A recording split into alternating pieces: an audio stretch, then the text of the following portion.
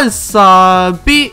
OPERATIONiDROID here, and welcome back to News4iOS, a series where I go over all the latest and greatest news in regards to iOS emulators and even sometimes iOS screen recorders. Lately I've been covering the amazing iRec as well as the popular non-jailbroken and jailbroken emulators that are on iOS devices. With that being said, we have a lot of stuff to cover, so let's begin. Okay, so our first topic is GBA4iOS. GBA4iOS recently released an update with a ton of awesome things, but it is a minor update, 2.0.5, and as far as we know, this works on the latest iOS beta, which is iOS 8.0.4. and this is the beta version. However, there are some very awesome features that have been introduced in this new update to GBA4iOS, which include push notifications and the return of event distributions, and you will also be notified of event distributions with these push notifications along with new versions of the actual application, which I think is a really awesome feature that has been added, and we'll be seeing a lot more features in the future.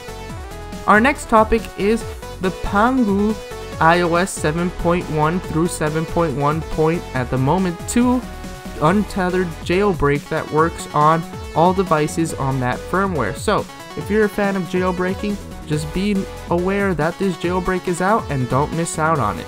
And speaking of jailbroken devices, let's talk about PPSSPP, a PSP emulator available to jailbroken devices, and it has recently been updated to 0.9.9, which has many graphical fixes and compatibility improvements. I am a huge fan of PPSSPP. I play it often on my jailbroken device, and it works really well on the newer devices. So if you want to get that, it's on Angel Xwin's source, which is the same as NDS4iOS. And now on to what you all want to hear. iRec app is still being developed and at the moment is at a releasable state. However, the developer wants to work on a few more features before he actually releases it.